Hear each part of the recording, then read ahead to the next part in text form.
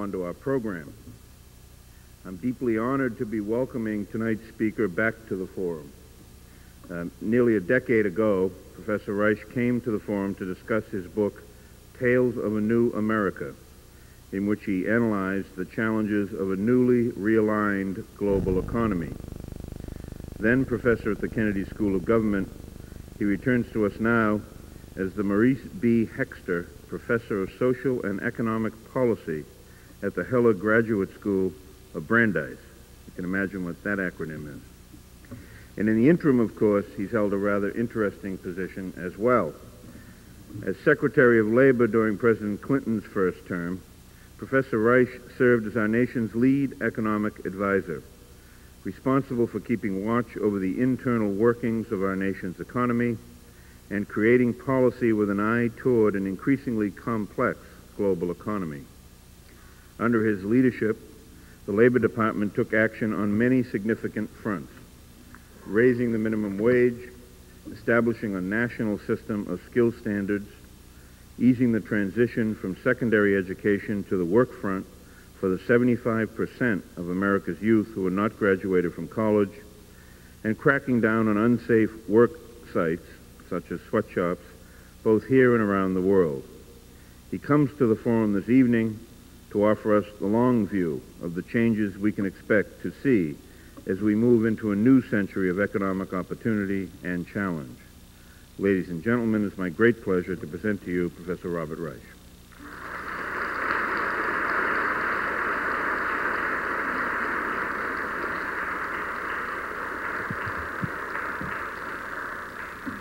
Well, thank you very much, Bill, and thank all of you for braving the elements tonight. Not only the elements with regard to a huge amount of snow out there and no parking places as a result of the snow, but also bumper-to-bumper traffic. I've never, ever experienced Boston traffic worse than it was tonight. And there are probably hundreds of people on their way to the forum right now, somewhere in greater Boston. But thank you all. And thank this forum for inviting me.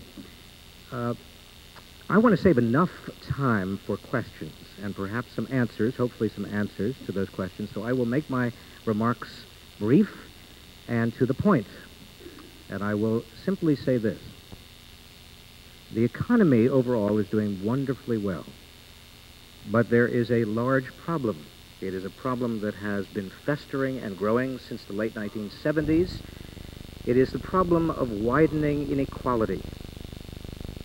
At every single point in the stepladder of our income in the United States, every step is now wider apart than it was 10 or 15 years ago. Earnings inequality is greater than it was even 4 years ago at the start of this expansion. We are seeing, and I am now referring to the latest data we have, the Bureau of Labor Statistics and the census data and related data, we are seeing median wages and benefits, that is the person smack in the middle of the wage and benefit ladder, going virtually nowhere. There's been a tremendous decline in health benefits, employer-provided health benefits, and also pension benefits.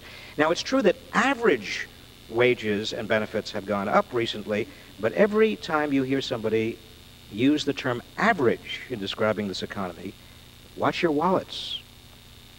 Shaquille O'Neal and I have an average height of 6'2". And for those of you who are listening to this broadcast, perhaps I should specify that I am far taller than Shaquille O'Neal. But the point I want to make is that averages don't tell us about the distribution. They don't tell us about the little guy. And there are many people in the American economy who are struggling very, very hard right now. And I'm not only talking about people who are on welfare or had been on welfare, who are in danger of losing it, or immigrants who are struggling, legal immigrants in danger of losing food stamps and other aid, but the working poor, or the people just above them, the working class, or the lower middle class, or many middle class people are struggling very, very hard. As Secretary of Labor, I saw them across this country over the last 4 years. And even, again, and I want to stress this, even in the recovery, we have this widening disparity and this very large percentage of Americans who are struggling. The paradox is that the social compact is coming apart precisely at the time when we have this wider and wider disparity.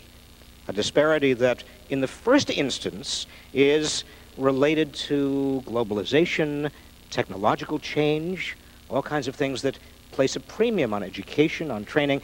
But the social compact that holds this society together, that stands for the proposition that everyone should have a chance to get ahead, that stands for the proposition that we are in the same boat together, that there is social insurance of various sorts, that stands for the simple proposition in the private sector that a company that makes more money and more profits ought to provide its workers with greater job security and a piece of the action in terms of higher wages and better benefits. All of those provisions of the explicit or implicit social compact we've developed over the last half century are splintering, are just coming apart. And why is it that that is happening now at a time when the country is splitting? Now at a time when we are evolving into the have-mores and have-lesses. If you ever needed a social compact to guarantee opportunity, to guarantee that there was a safety net for people, to guarantee that there was at least a possibility in the private sector that if your company was doing well, you could at least have your job. Why are we seeing all of these things coming apart? I think it has to do with more than simply economics. I believe it has to do with some social assumptions, some political assumptions. And let me just give you 3 possible candidates for why we are seeing the gradual disintegration of this social compact. The first possibility is, and I think there is something to all 3 of these, we are no longer facing a common enemy in the society. There is no longer a Cold War. There is no longer a sense, there's certainly no longer a hot war. There's not a depression. There is not even international competition. We are now victorious. The Japanese are not challenging us any longer. In other words, all of the external threats, or even internal threats in the form of a depression, that remind people that we are all in the same boat, are at this point in our history gone. And in some sense, that is a blessing. But in another sense, it serves to distance ourselves from the ties that bind us, from the commonality that we all share as members of the same society. A second possible reason for why the social compact is coming apart at the very time it's most needed, a second has to do with the fact that we are less dependent on one another economically than we have been in the past. I was reading recently, as I often try to reread, the best commentator on American society, that's Alexis de Tocqueville, who in 1831 commented on the charitable impulses in America that were so distinct from European charitable impulses. In Europe, he said disdainfully, a lot of charity is based on noblesse oblige, on honor, on duty, on patriotism. Here in the United States, it's based on self-interest rightly understood, he said in 1831 language. And what he meant by self-interest rightly understood was enlightened self-interest. I am going to invest in you, in your education. I'm going to make sure that you are productive, the people around me, in my city, in my region, because the more productive you are, the more secure you are, the better off I am going to be, because we are inextricably part of the same economy, the same local economy. But that is less the case today. The symbolic analysts, the people who are connected by fax and modem and all sorts of communication technologies to the great capitals of the world, they can, to some sense, to some degree, isolate themselves from their communities or their regions. They can secede into gated communities, into office parks, into their own communication systems that, again, link them with the great communication centers of the rest of the world and the great symbolic analysts of the rest of the world, but distance themselves from their own regions, their own communities, the people around them. A third possible reason why the social compact is breaking down, I think, has to do with the sense that we know more than we have ever known before, each of us, where we are likely to end up. If we are very wealthy, we know that we are unlikely to need a safety net. Our children are unlikely to be poor. If we are very poor, we know that we are likely to need some sort of social compact and safety net. In other words, the sort of veil of ignorance, to use the felicitous phrase of the philosopher John Rawls, the veil of ignorance that we had used, that many Americans had used to project their understanding of fairness, to understand that, in a sense, anybody could need welfare or food stamps. Anybody could need the help of society. That sense of commonality in potential need is reduced because the widening inequality enables those of us who are well off to be fairly well certain that we are not going to be in need. There but for the grace of God go I, no. The better off now have a reasonable assurance that they will be fine.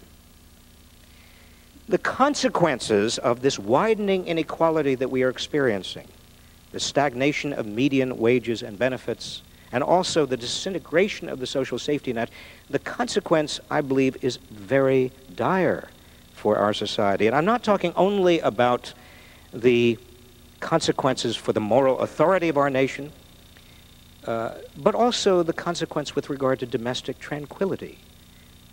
Ultimately, there is no place to hide. One cannot secede from a society becoming ever more desperate. If there is a segment of our society that is becoming ever more desperate, and there is. And in addition, it is simply naive to assume that that portion of our society that is not getting anything out of economic growth, that is actually enduring most of the burden and most of the risk of economic growth, but none or virtually none of the benefits, it's naive to assume that they will simply passively continue to accept what they are, their fates, what they are in effect failing to receive. Right now, for example, in Washington, there is a very negative feeling in Congress toward free trade. Fast-track authority that the president would like to have to quickly get trade treaties underway. That fast-track authority is not going to be given to the president anytime soon. Even Republicans are now, freshman Republicans, sophomore Republicans, are very negative about free trade. Where is this negativity coming from? It's coming from a lot of our population that feels that it is not gaining out of free trade. We see a similar negativity with regard to immigration. Why is it that politicians are turning against immigrants? We see all kinds of anti-immigrant policies emanating up. Well, again, to some extent, that is coming from a portion of the public that feels very threatened by immigrants, by economic change, by internationalization of the economy. We see also the beginnings of reaction against technology in various ways, in various shapes. And again, this portion of our society that is not gaining ground is going to resist change unless they are benefiting from change. What worries me, perhaps most of all, is the silence. You hear a siren now. But I'm talking about the silence in Washington. There is no longer a discussion about inequality, about stagnant wages, about the bottom third or the bottom half, or what's happening to working poor or people at the very bottom. There's very little discussion. Now, a year ago, remember, there was a lot of discussion. You couldn't pick up a newspaper, you couldn't pick up a magazine without there being some discussion of the anxious middle class, the working class, what's happening to half the population. Why is there silence now? Have things got so much better? No, they are not better. In fact, the latest data we have show that the rate of layoffs is actually higher now than it was a year ago. More people are being laid off today than were being laid off a year ago. Median wages are not higher than they were a year ago. There is as much job insecurity. A recent survey by the University of Wisconsin asked people, do you think within the next year you are going to lose your job? And over the past 3 months, 17% said yes, higher than a year ago. A year ago, only 14% said yes. So why the silence? Why the silence? At a time in our nation's history when we ought to be talking about this, we ought to be talking about ways to re-knit the social fabric, to overcome not only the widening inequality, but also the vanishing middle class. We depend on a widening middle class. We ought to be talking not only about education and job training, we ought to be facing up to the fact that states like this wonderful Commonwealth of Massachusetts are pulling money out of higher education. Over the last 16 years, here in the Commonwealth of Massachusetts, a 25% cut in real terms in terms of state support for higher education. Why is that happening? We ought to be discussing these things. We ought to be talking about the importance of unions. And those who say that unions are not important, they ought to defend themselves. One of the reasons that we have this widening inequality is because of the decline in trade unions and blue-collar workers having less bargaining leverage than they had before. The minimum wage, yes, we got a little minimum wage hike, but that only brought us back up to where we were in the late 1980s. Minimum wage today is far lower than what it was in the 1970s or 1960s. There's been a steady decline in real terms in the value of the minimum wage. Here, too, we ought to be talking about all of this. Proposals that are now circulating in Washington to enable the wealthier and the healthier to opt out of Social Security and Medicare, medical savings accounts, privatization of Social Security, another step toward unraveling the social compact. Where is the discussion about this? Silence. You remember what Martin Luther King Jr. said about silence? We will have to repent in this generation, not merely for the hateful words and actions of the bad people, but for the appalling silence of the good people. Appalling silence. We need, all of us, not only to be talking about this, but to be engaged in developing a new progressivism in this country. A progressivism that unites the poor and the working class and the struggling middle class, not against the rich. This is not a matter of demonizing anyone, but creates the political possibility for everyone to be able to get ahead in this country once again, instead of us coming apart. A rising tide needs to be lifting all boats. John F. Kennedy talked about that in 1962, and then the rising tide did lift all boats, but the rising tide has been lifting only the yachts. The rowboats in the middle have been taking on water, and the little rafts and dinghies have been sinking for the past 15 years. I left Washington. I had a wonderful, wonderful time there. It was the best job I have ever had as Secretary of Labor. I feel like we did get something done, certainly attacking sweatshops and raising the minimum wage and reforming pension laws, and the president was absolutely behind all of this, the moving and instigating party in a lot of this. I came back because I have a family here in Boston, and as much as I love my job, I love my family even more. And I have two young boys who are right now almost 13 and 16, and there won't be many years left before they leave home. And the 16-year-old said to me on his 14th birthday, he said, "Dad, only 4 years left at home. You better enjoy me while you have me." He is a wise ass, as they say. But I guarantee you that I personally, and I know many of you, will continue to fight for these objectives. We'll continue to try to mobilize and energize people around this country around the objective of not just a new progressivism, but a vision that builds on the moral core of capitalism. And let me just end on this note, the moral core of American capitalism. What is that moral core? I found it, by the way, when we dealt with the minimum wage issue, when we dealt with sweatshops, when we dealt with child labor around the world, Americans were appalled. They supported in vast numbers, 80%, an increase in the minimum wage. They hated sweatshops. They were not buying goods made in sweatshops, child labor. People in this country, contrary to what some economists believe about everybody's self-interested behavior, people really do understand that there is an essential core of fairness to a society. And it centers on work. And there are three, let me posit with you, and I will make this my last comment. There are three ingredients to that moral core of capitalism. One ingredient is anyone who needs to work should be able to find a job. Anyone who needs to work should be able to find a job. The idea that we should have a natural rate of unemployment of 6%, 8 million people unemployed in order to avoid inflation, well then that's simply that's inappropriate. Then we ought to have public service jobs, or we ought to figure out other ways of employing people. That's number one. Number two, every job ought to pay a living wage.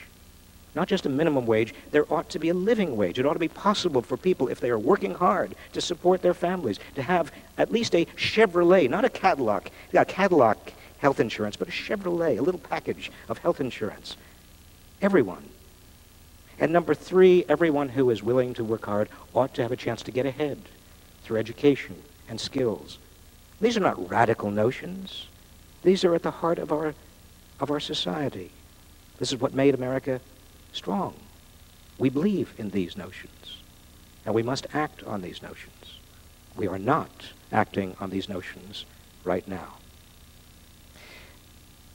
There is a little parable of a frog in a pan of water. Do you know this parable? Anybody know that parable? Some of you don't. It describes what we are facing now. And I must tell you, my two boys have never tried this following experiment. At least they tell me to tell you that if I ever use this parable. If you throw a frog in a pan of boiling water, the frog immediately jumps out. Immediately, that primitive nervous system knows it has to leap. It must change course immediately, get out of this boiling pan of water. But if you take that frog and put that frog into a pan of lukewarm water and gradually turn up the heat, slowly, gradually, click, click, click, that frog.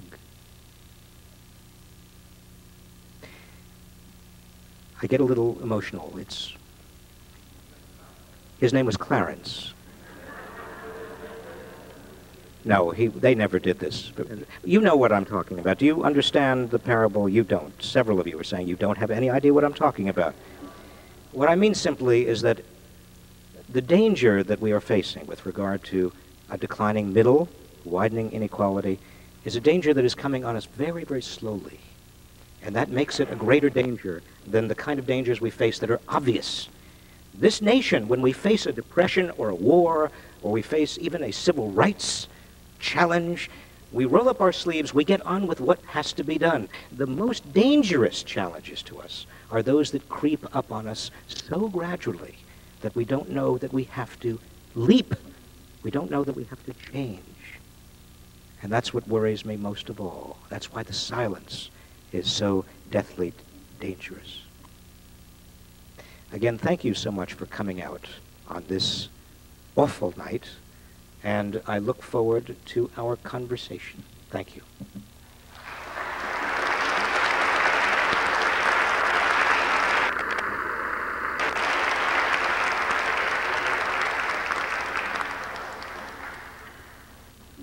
Now we have our question and answer period. There are microphones, I guess it's in the center of the microphone, so if you come up and keep your questions to the point, and why don't you begin, sir?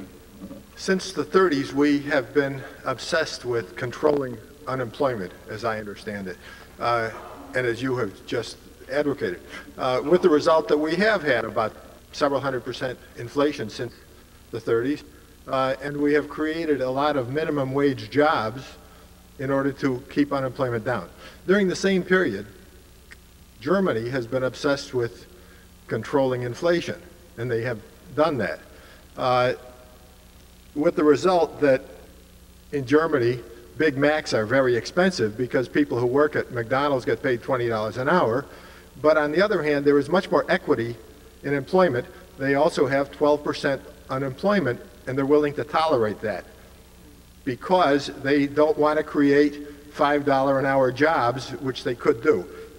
I wonder if you agree with most of this, or any of it, if you think we should be less influenced by unemployment and Keynesianism, and whether you think Germany's problems are social and economic problems are worse than ours.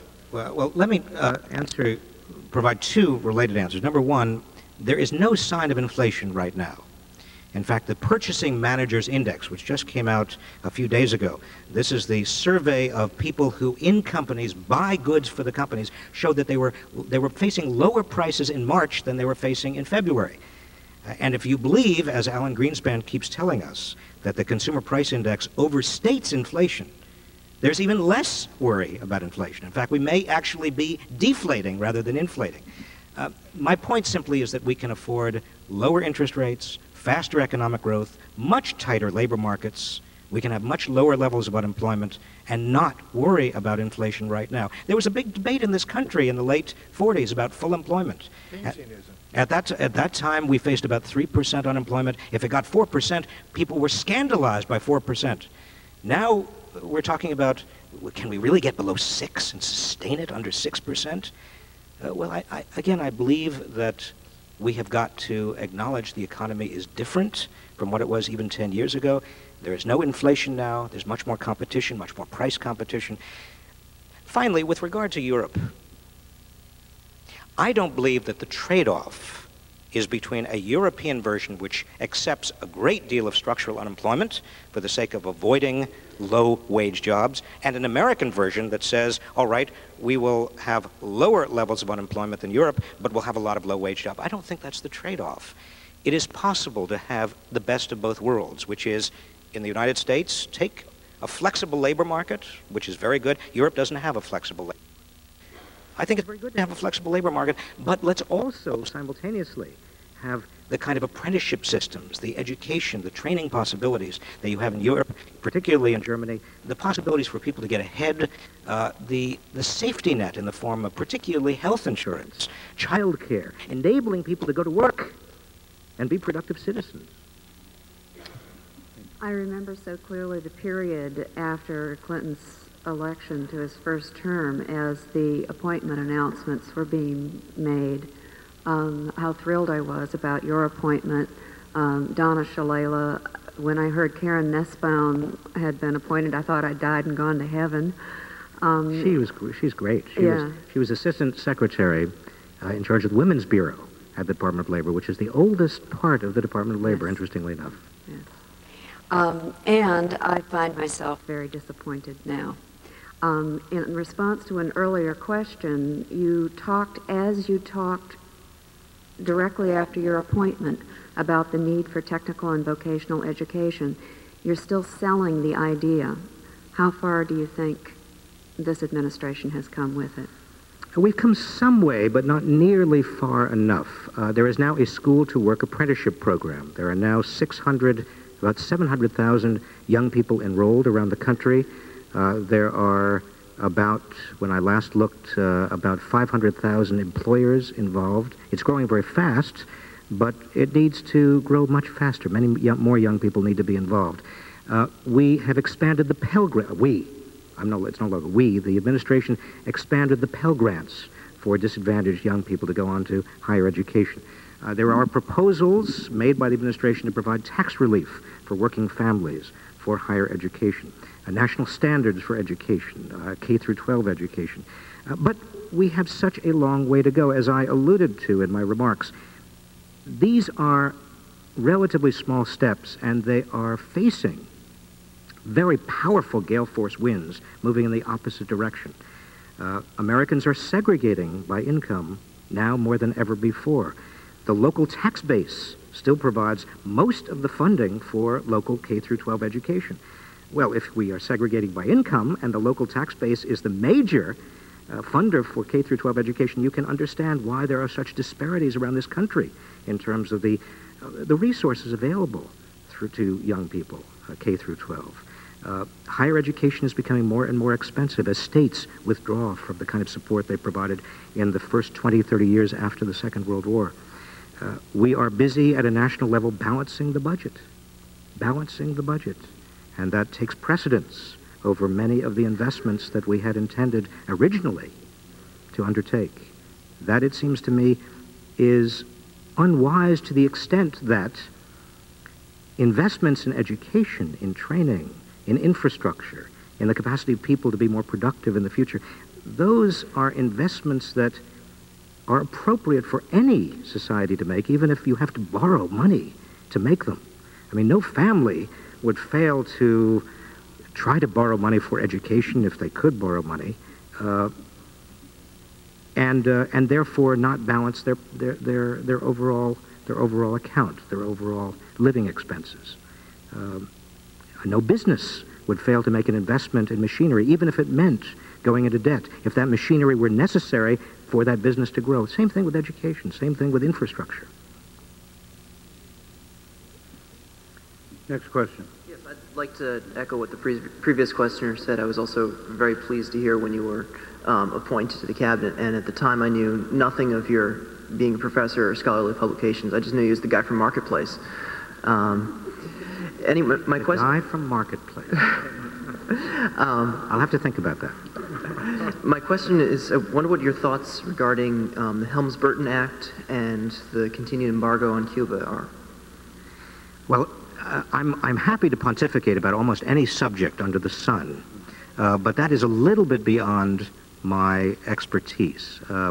I do think over the long term it is important to try to bring all of these countries, Cuba included, into the system of trade and commerce and investment. I don't think it's possible to isolate countries. I don't think it works. But on the other hand, people tell me that there is some positive effect from that. I think it's unwise to use our laws in an extraterritorial way, that is, to impose our laws on third-party nations and expect third-party nations to somehow simply follow us. It creates all kinds of international tensions. But again, let me beg off of a full and complete answer to that question, because I just don't feel competent to answer it. Thank you. I wanted to reflect on your earlier comments about the dangerous silence and how it's slowly creeping up on us.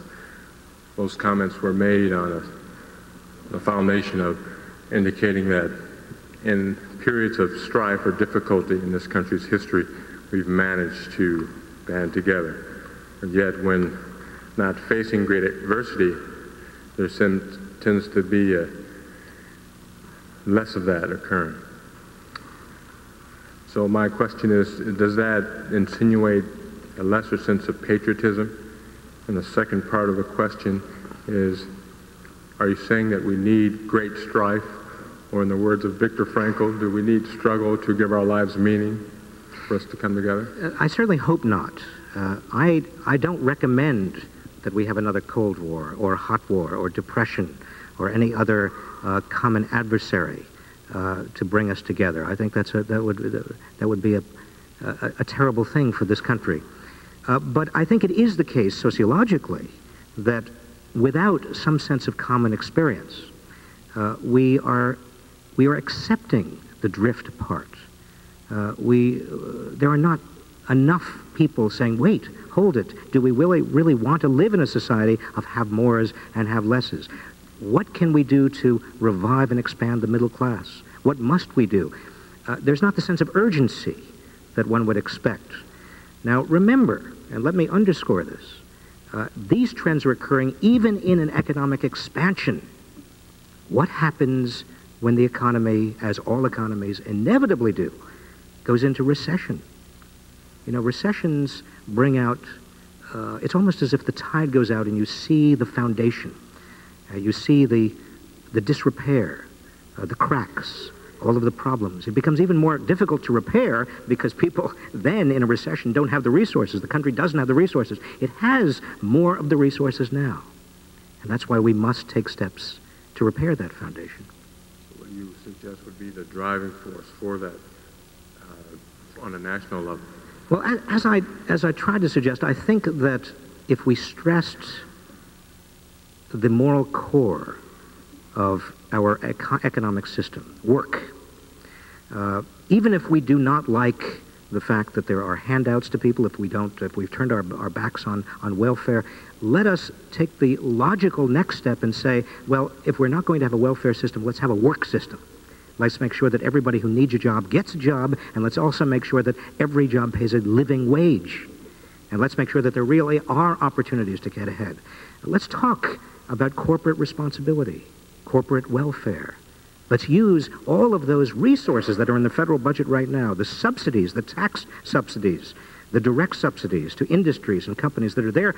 We know, you know, I know that are there because companies have made big campaign contributions to get them. Let's get them out of that budget. Let's use those resources to educate our people, to provide training, to provide enough of a safety net, to give children health care, for example. Corporate responsibility is a real issue. Let's ask our companies in this country, maybe even require our companies or induce them through the tax code, not to lay people off if they are making money, if they're profitable.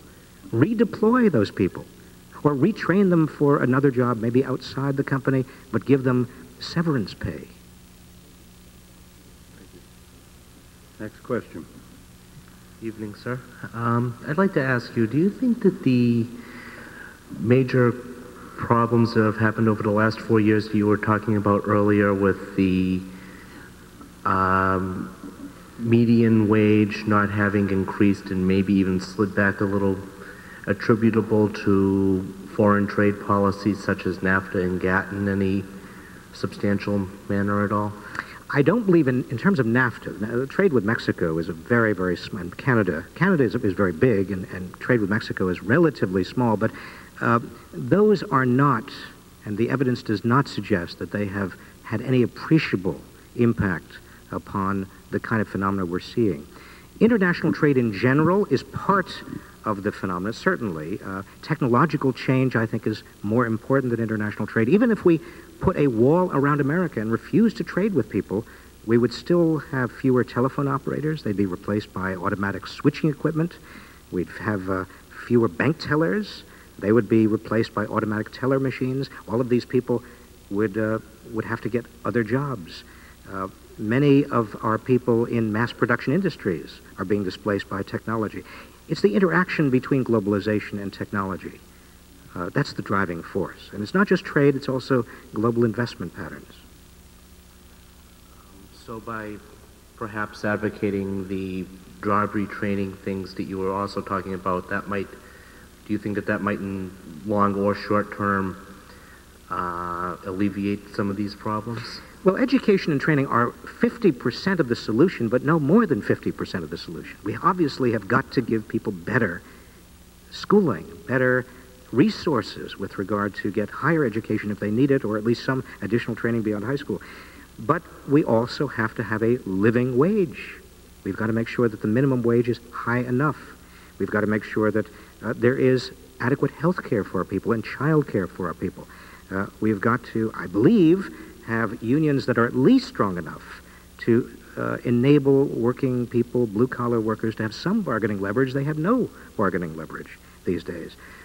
What about employee ownership, or at least stock options and employee sharing in profits or sharing in gains?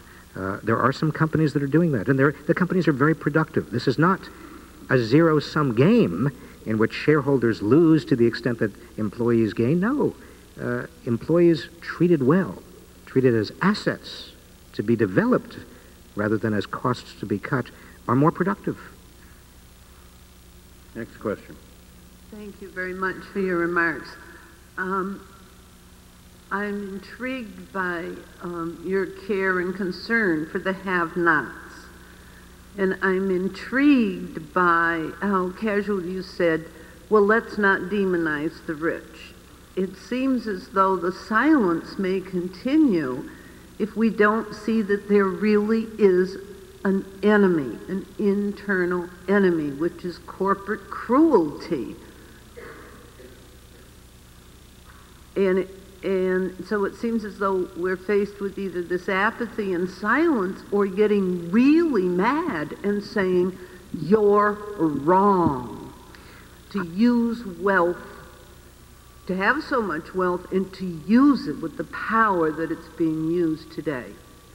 The problem with blame or demonizing or the politics of resentment is it doesn't get you all that far. It may serve as a source of galvanizing some politics. Pat Buchanan used it fairly successfully in New Hampshire. I don't like what he did. I don't like the politics of resentment. But what about taking the same approach but in a more positive way? What about saying, look, let's change the securities laws so that if you are really patient with your capital, you have more proxy voting rights, or you face a lower capital gains rate the longer you hold your stock.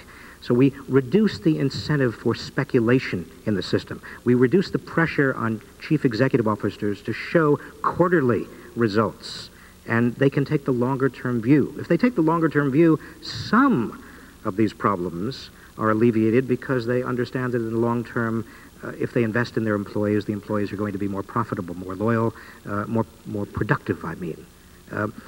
There are other things we can do as well. I believe that we need to talk about a progressive income tax again, a rather quaint thought these days. But given the disparities in wealth, I don't think it totally unwise to talk about a progressive income tax. Corporate taxes have declined dramatically over the last 15 years as a percentage of total government revenues. And given that only, well, the top 10% of income earners in this country own about 70% of the total wealth represented by shares of stock, raising the corporate income tax and using that tax, earmarking that tax, for example, for education or for child care or for perhaps health care for children, I think that's an appropriate thing to consider. Do you think we do it unless people get mad? Well, therein lies, I think, one of the most interesting questions. As I said, there is a potential here, a potential view that we have to have an enemy in order to galvanize our sense of common purpose. The downside of having an enemy, obviously, is that it deflects us from doing the commonsensical things we need to do. We just, as I said, we indulge in blame. You are asking, is it not necessary nonetheless, in order to create a political movement, to demonize something or somebody? And I hope the answer is no. Thank you. Next question. My question is with regard to welfare reform, and my major concern is that as we have this shift in the trend to from welfare to work, we're requiring all these welfare recipients and AFDC recipients to move into jobs. My concern is about the displacement of low-wage earners who are currently in jobs and where these jobs are going to come from, and I'm wondering if you believe, as William Joyce Wilson does, that we're going to need some sort of massive jobs program to help. I mean, if we're going to require them to work, then there needs to be jobs for them. Yes, I believe we do have to have a jobs program, and it's going to cost money. And the question is, where do we get that money? Again, one place might be corporate welfare. Let me also say, while you're on the issue of welfare, the Massachusetts legislature is right now considering a provision, which I think is very important and very positive, which would enable someone to satisfy part of the work requirement by getting training, getting education. I think we all ought to support that. I think that's very important. That will enable people to get a better job. Okay, thank you. Next question. I'd like to ask you to elaborate a little bit on your concept of a living wage. many ways kind of appealing, very appealing, but you've obviously given this a great deal of thought. What would a living wage look like? How do we get there? And how does the economy deal with such a thing? Well, right now we have two provisions of law which set effectively the minimum wage. One is the minimum wage itself, which will go next September up to $5.15 an hour. As I said, substantially below what it was in the late 1960s. Adjusted for inflation, in the late 1960s it was $6.50 an hour in today's dollars. The other provision we have is something called the Earned Income Tax Credit. Now, it's very important because this Earned Income Tax Credit is a refundable tax credit, meaning that if you're at the very bottom, you now get something in the order of $3,000 or $3,500 back from the government. That helps you live. And you also get food stamps, or at least hopefully qualify for food stamps. Those two together, minimum wage and the Earned Income Tax Credit, and also food stamps, to the extent that they are available, provides the minimum right now for people who are working. That is not quite enough to bring a family of four out of poverty if you have one person who is at work. We need to make sure that one person at work is earning enough to bring a family of four out of poverty, and then I would say let's have a little bit of cushion on top of that. Let's make sure that that family of four is not only brought out of poverty, but can get minimal health care. I'm talking about, again, I refer to the kind of Chevrolet health care. I'm not castigating or criticizing the Chevrolet company at all, General Motors. I just mean that this is your minimum kind of cheap health care, but everybody ought to have this. We ought to, as part of the Earned Income Tax Credit or minimum wage or some combination, make sure it's high enough to give people minimum health care, and I would throw in child care as well. It is very difficult for people to work who are working class, lower middle class, working poor. They cannot get safe, affordable, and good child care these days. So is it your feeling that if we did have that minimum health care and the child care provisions provided for working families, we'd be there? That we would actually have a situation where families would be guaranteed a living wage? Or are you actually talking about raising wages as well? I'm just curious about... Let me repeat, because I may not have stated it clearly enough. We've got to ensure that a family of four with one wage earner is out of poverty. And secondly, provide enough cushion above that to provide a minimum health care package and a minimum child care package. That would bring the total up to substantially higher than is now available through the minimum wage and the Earned Income Tax Credit. That means raising the minimum wage somewhat and also having a more generous Earned Income Tax Credit. Do you have any notion of what that number would be?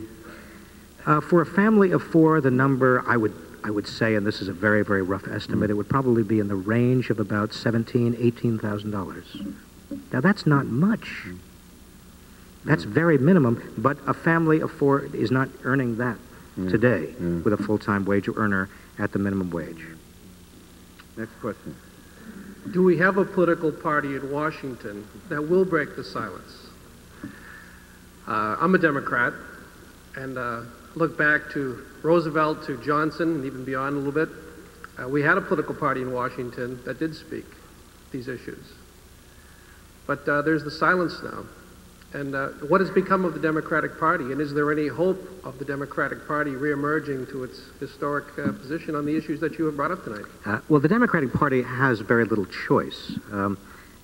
Look at the voting patterns over the last few years. According to the census, 60% of Americans with family incomes over $50,000 voted in the '94 midterm election. Now, that marked a slight increase over the 1990 midterm. By contrast, just 27% of those with incomes under $15,000 turned out in 1994. And that's markedly lower than the 34% of those with incomes under $15,000 who turned out in 1990. If you look at the presidential election, you see even greater divergence. In 1996, a lower percentage of the voting population turned out than at any time since 1924. 7 million people fewer than in 1992. Preliminary evidence suggests that almost all of the new non-voters were from households earning less than $50,000 a year. 3/4 of them had ended their formal education with high school. What I'm saying to you is that the largest political party in America is not the Democratic Party, it is not the Republican Party, it is the party of non-voters. If Democrats want to survive in the future, they've got to start enlisting the party of non-voters. Next question. Sounds like Nixon's silent majority. I don't believe that this is Nixon's silent majority. No, they're silent, and they're a majority. But they're not Nixon's silent majority. We'll see. William Wilson's book, Where's the Work Gone? Something like that. One statistic really smacked me right between the eyes in terms of Chicago's urban inner city ghettos. Only 18% of the families have access to automobiles. Where are they supposed to find work? Because there's no work in the inner city. Which reminded me of George Lodge's campaign against Teddy back in '62, where Teddy was handing out teas and whatnot. And George was campaigning on the basis of, you've got to do something with the inner cities. You either pay to have your companies, corporations, rebuild in the inner cities, or you pay the workers living in the inner cities transportation to get to where the new corporations are, 128s and beyond, because that's when 128 was going on. Most of our transportation systems, our commuting systems, are designed to get people from the suburbs into the city in the morning and out of the city at night. And we need reverse commuting systems that make it easy for people in the central city to get out to the suburbs where the jobs are. Except that you can get from inner city Boston to 128, but you're right at 128. You can't get from where you dropped off at the T-stop or the train station because there are no buses going from there to where the jobs are. Well, I'm agreeing with you entirely. That would be... But at the same time, we can build lots of highways, right?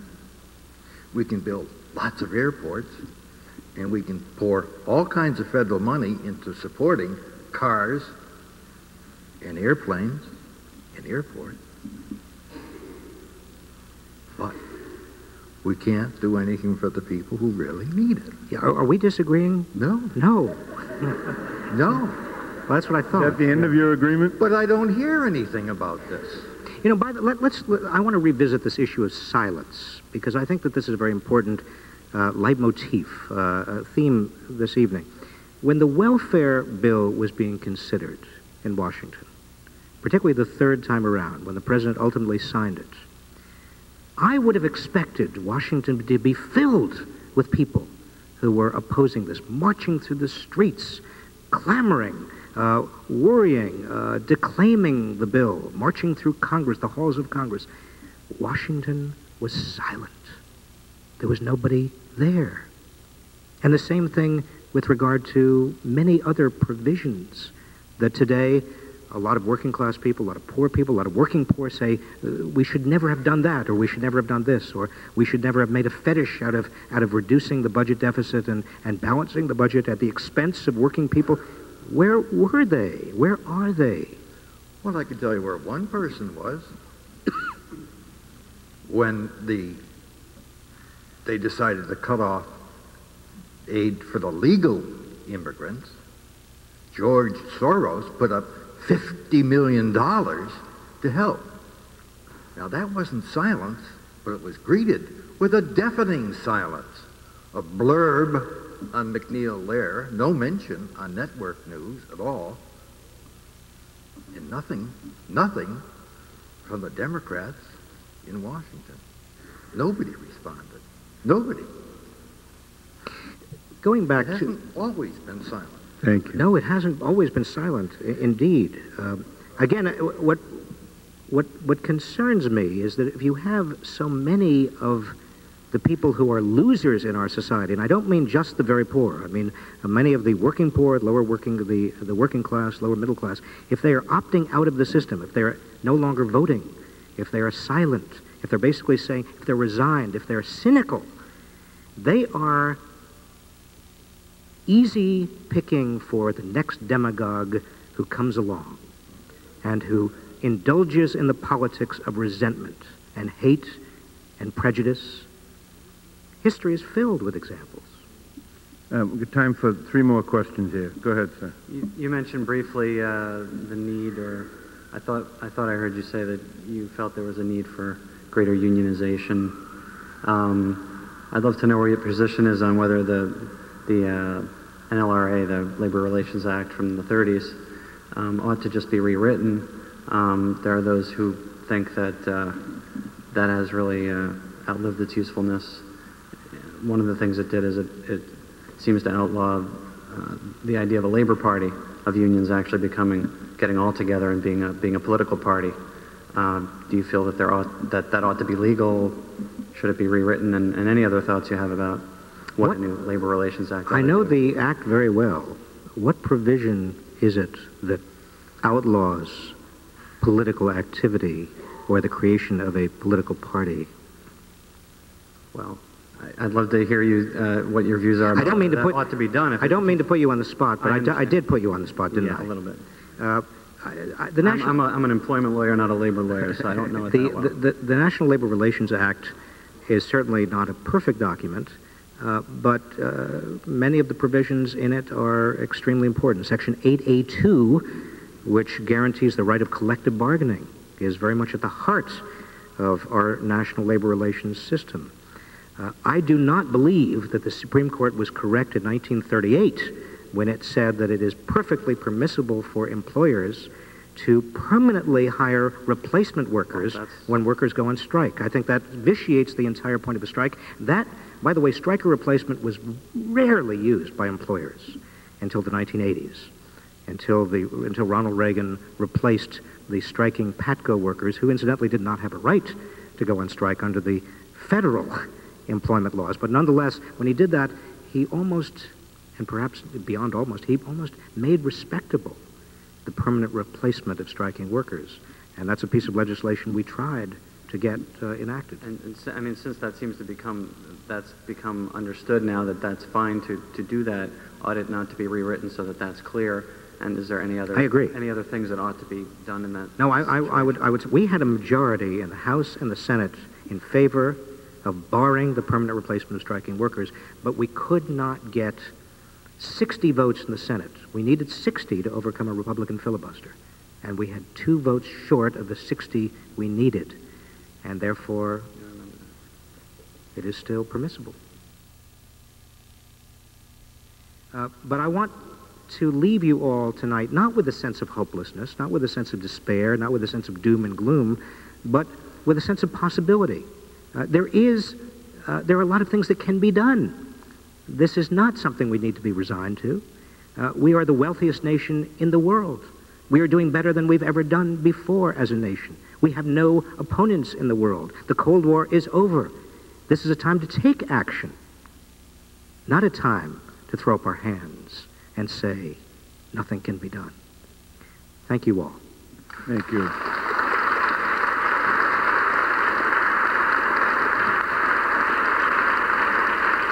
Thank you. Thank you very much, Professor Reich.